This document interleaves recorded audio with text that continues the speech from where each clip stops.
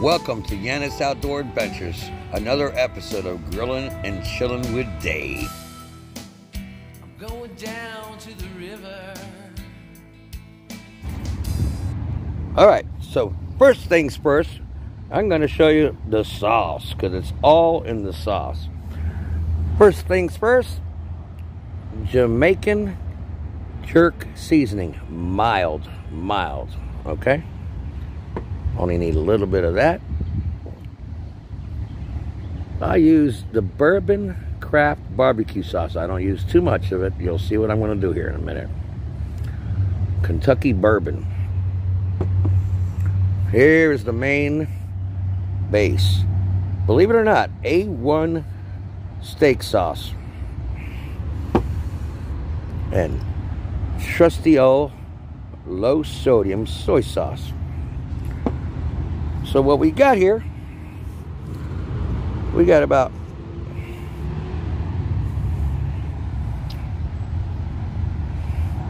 that much jerk, and I didn't have the tin to do this in, so I just cut a can open. I had a small 6-ounce Coke, and the beer, and oh, actually beer is in just a little bit of beer when you have to warm this up. I'm going to show you. So give me a minute, and I'm going to show you what we do. We're going to put this in here like that. Boom. Now we got steak sauce. We're going to take this down to about a half a bottle of the small bottle. Now. Yeah, just pour it on in there. Well, maybe I went a little too far. Yeah, I did kind of go a little too far, but that's okay. All right, so, and then we don't want to put too much of this on this. This is that bourbon barbecue sauce. You don't want to put too much in there because I make my sauce a little liquidier when I'm brushing it on, and then afterwards we'll have some sauce left over. Then you can always add some of this stuff to it. So what we're going to do, we're going to put a little bit like that. That's good enough. And then we're going to go like this. We don't need much of this either. I'll show you what's going to happen here. This is low sodium soy sauce. Okay, that's good enough right there. All right. And then what I'm going to do is fire this up. Get it cooking.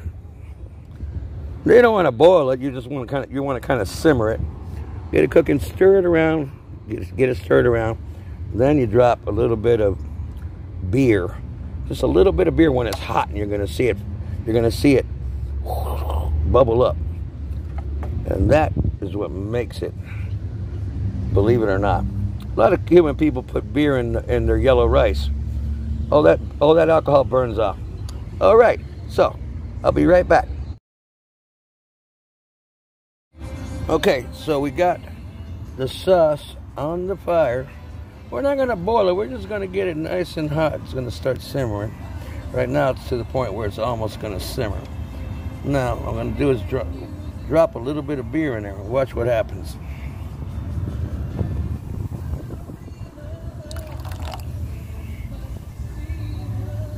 Now it's going to start bubbling.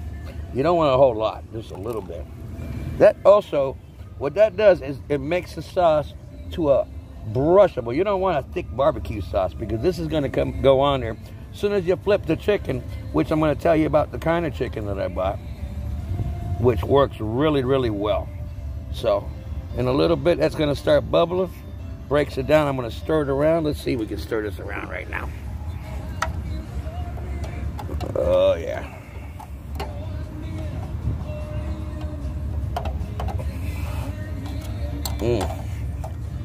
Pretty good, pretty good.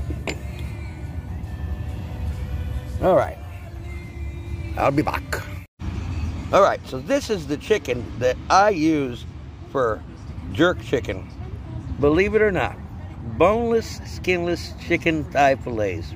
Now you're gonna ask me, what about the skin? Isn't that what's all part of it? But when I put this stuff on there, it actually creates another skin, like a nice crispy on the outside, and these things are deboned and skinless. And I'm going to show you what I'm going to do with this right before I put it on the grill. All right, so we got the package open, and all I put on there is maybe a little black pepper and this stuff right here, and it's not too salty, especially when it's full. What happens is when these things get down to the bottom, it gets a little salty. Now, keep in mind that these thighs are deboned and skinless, so when I put them on the grill, they're going to actually open up. You see small pieces there, but they're actually going to open up like a butterfly. So we're going to get this fire hot, and we're going to put them on there, and then you're going to see. All right, just put them on the grill. We're going to wait a little bit, flip them over, and sprinkle some more stuff on the other side, and then you're going to see what I do with the sauce, because I am the sauce. Okay, so now I put the can, because I didn't have the little container, my little stainless steel container saucer, left it at the house. Cut the can open, put the sauce in, put that back on there so it simmers some more. And then when I flip these over, I'm going to start a brushing. Now remember, this is not a thick barbecue sauce. It's watered down to brush it in. And that I found out just by experimenting. You guys can experiment on your own. And I'll tell you what, you'll probably come up with a better ingredient and a better sauce, a better marinade than what you buy in the stores. A little bit of this and a little bit of that. I'll be back. Now I covered it up. This is how it becomes a skin that is created with the sauce. And then you don't have to worry about bones. You don't have to worry. When you go to a Jamaican restaurant, they whack it, chop it with a knife, boom, boom, boom, and you get pieces of bone. You know, it's a thigh. And you don't want to ever use a breast for jerk chicken. I accidentally ran across this, and I just went with it. I love it. It's so delicious, and it just melts in your mouth. And the meat's actually kind of white. It's like I said, it's thighs, but boneless. Oh, awesome. My mouth is watering right now. I gotta, hold on, I'll be back. All right, just flip them over and put some more sauce on the other side. Remember, nice and liquidy, never thick, otherwise it'll burn. Because normally barbecue people put the sauce at the end. Okay, this is very, very, very delicious. Now we flipped them, and I put the cover back on to get that crisp on the other side. They're almost done. We're going to see what happens. Now look at that. Look how pretty. Look how pretty. And I wish you can taste it right now. But instead, I'm going to take a bite out of it. Until next time, this is Dave with Yanis Outdoor Adventures, grilling and chilling.